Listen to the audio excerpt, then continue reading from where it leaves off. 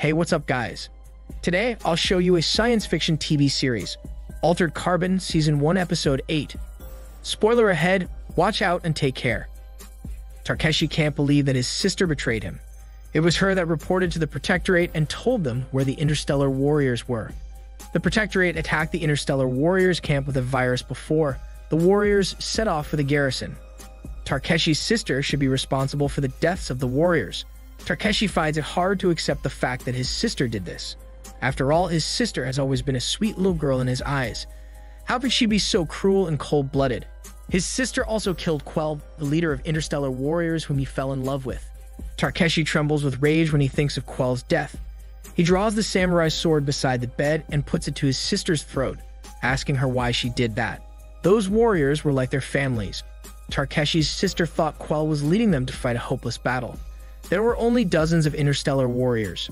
They would never be able to fight into the garrison. Quell would get all of them killed. Takeshi's sister didn't care about the warriors. The only person she cared about was her brother. To save Takeshi's life, she decided to reveal the information to the Protectorate. That's why the Protectorate knew where the camp was and attacked it with a virus to stop Quell's plan. Takeshi's sister got paid well for the valuable information. She has great business talents. When she got the money, she invested it in business rather than waste it. She has become a wealthy woman and built her own business empire in hundreds of years. She even got several sleeves of the noble and became a meth. But she enjoys a comfortable life. She never forgets her brother. She has been looking for him. When she learned that Takeshi was in prison, she immediately approached Lawrence as a meth and persuaded Lawrence to bail Takeshi out and hire him as his private detective. Lawrence is very powerful. Besides the president, he is the only one who can bail out hardened criminals like Takeshi. Takeshi's sister spends so much effort to save Takeshi. She didn't expect that Takeshi isn't thankful for her and blames her for Quell's death. She feels heartbroken when Takeshi puts the sword to her throat. Meanwhile, Beauty is worried about Takeshi and looking for him in Bay City. Beauty and Takeshi were kidnapped to Phytrum and nearly killed there. They were saved by Takeshi's sister later, but Takeshi's sister only wants her brother for herself. She hates all the girls who are near Takeshi. Quell and Beauty are a thorn in her flesh. So Takeshi's sister took Takeshi back to her posh apartment in the Arium to rest, while Beauty was knocked out and dumped in the street. When Beauty wakes up, she is confused. She doesn't know where she is and what happened. What worries her most is Takeshi's disappearance. She worries that the man she just fell in love with would be kidnapped again and killed. To find Takeshi, Beauty returns to the police station to start the investigation. While Takeshi's sister was saving them in Phytrum, her blood was spattered on Beauty. Now Beauty just needs to go to the police station and examine the blood sample. Then she can know Takeshi's sister's identity. That's the only way to know who took Takeshi and how to find him. Before Beauty starts her investigation, the chief of the police asks Beauty to come to the office to have a word with her. He tells Beauty that she is on paid leave and hopes she can stop the investigation. When Beauty is investigating the ghost man and why Riker was framed, some of Meth's interests are involved. They are the people that the chief of the police doesn't want to mess up with. The chief worries that Beauty will take him down with her, so he asks Beauty to leave the police office and take some days off. However, Beauty is very stubborn. She seemingly agrees to leave, but she asks a colleague to help her take the blood sample on her hand privately. She needs to find out who is the mysterious woman that took Takeshi. While Beauty is waiting for the result of the blood test, Takeshi is staying in the area with his sister awkwardly. He is being threatened by his sister. The sister tells him that she has been Lauren's business partner. She needs Takeshi to close the case quickly, otherwise her business will be affected. She knows it is not easy to find the murderer of Lawrence, so she suggests Takeshi produce a culprit and frame someone. Then he can convince Lawrence the case is closed. Takeshi would not agree on such foul action.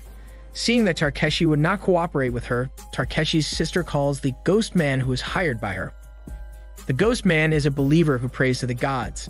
To him, people like Takeshi's sister, who enjoys an unlimited lifespan and wealth, are gods. That's why he is willing to work for her. Takeshi's sister is the ghost man's real boss.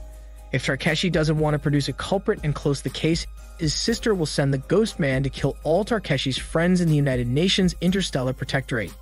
Takeshi has no choice but compromise. It is difficult to fabricate false evidence. Before he starts, he asks his sister for a top hacker to be his assistant. Speaking of hackers, the top one should be Lizzie's mother. Years ago, she was put into prison for hacking. Takeshi's sister uses her connections to bail Lizzie's mother out so that she can help Takeshi fabricate false evidence. Due to the shortage of sleeves in prison, Lizzie's mother has to use a man's sleeve. She is sleeve sick when she is out of prison. Lizzie's father is more shocked when he sees the man who claims to be his wife. It takes a while for him to believe this. Takeshi explains that he needs his wife to run a hack. Later, Lizzie's parents enter the virtual world in the Raven Hotel to visit their daughter Lizzie, who is being treated by the receptionist. The family finally get together. Though the mother changes her look, it doesn't reduce the joy of reunion. After spending some family time, Lizzie's mother fakes a blonde woman's sleeve restoration certificate upon Takeshi's request. It is key evidence in producing a culprit of Lauren's murder. When everything is ready, Takeshi sets off for Lauren's house with a story he makes up. Before he sees Lauren's, he meets Lauren's wife in the elevator. Lauren's wife still tries to convince Takeshi to give up the case. It is not too late to take her offer. After all, it is all men's dream to live on her private island. Takeshi rejects her again. The way she is talking to him makes him wonder if she is trying to cover up something. Takeshi once suspects that she killed Lauren's. Today, Takeshi is not coming here to capture the real murderer. He just comes here to sell Lauren's a lie and makes him believe that he has found the real murderer. The best scapegoat should be Lauren's lawyer, who was born in a slum but wants to change her fate by working for Lauren's. The lawyer has been dreaming of becoming one of the meths and living a better life. Lauren's often gives his employees all sorts of benefits due to the need for work. Lauren's once gave his lawyer a blonde sleeve. Takeshi presents the sleeve restoration certificate, which shows the lawyer had this sleeve fixed before Lauren's was killed. The blonde sleeve had several damages from being raped. It cost lots of money to fix the sleeve. The sleeve was given by Lauren's, and it should be him to pay the bill. But according to the signature, the bill was signed by the lawyer herself.